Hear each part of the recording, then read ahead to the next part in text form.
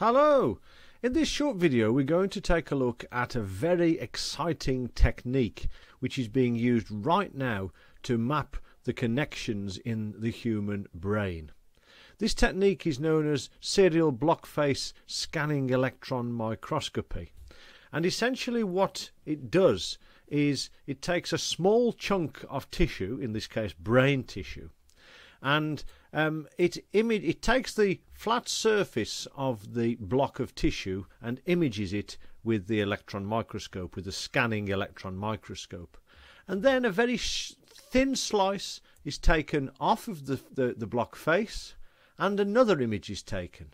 And then another thin slice is taken off and another image is taken, until you can reconstruct this original block of tissue with thousands of individual images.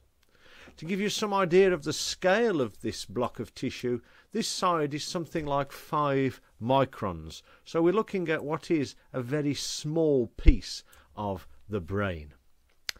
So by scanning through a block of tissue using the electron microscope, you can get incredibly high resolution data. And, you know, for example, this is probably part of either an axon or a dendrite, and you can follow that structure through the thickness of the block. And I've done that just for one structure here to demonstrate the kind of results you can get. So if we go back to the complete block, and I can switch on now my segment, which is in fact a single dendrite with its associated dendritic spines, and I've been able to follow this through the thickness of the block, such that when I scroll down through the slices, the three-dimensional representation of this single dendrite remains. So you can see that we have what looks like a dendrite here, and we have these multiple dendritic spines connected, which are the sites of synapses where axons from distant regions of the brain are connecting. Now imagine if you didn't do this just for a single dendrite, but you did it for all of the structures within this small block of tissue. So you were able to identify what's an axon, what's a dendrite, where are the synapses. And then imagine if you were able to scale that up to larger regions of the brain, what then might you be able to do? Well, the truth of the matter at the present time is we don't know what we'd be able to do, even if someone magically gave us that data set right now.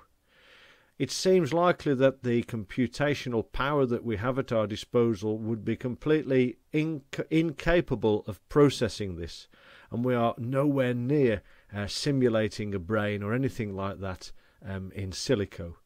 However, that is not to say that this kind of technique is not possible in principle, and that it would not in principle be possible to use this to maybe even resurrect someone after death by looking at the connections in their brain and uploading them in some way. But this is all very, very fanciful, but nonetheless still incredibly fascinating. So that was just a very, very quick demonstration of this incredible technique of serial block face scanning electron microscopy being used right now in order to try to derive the most fine-grained connectome of humans and other animals. So thank you very much for listening.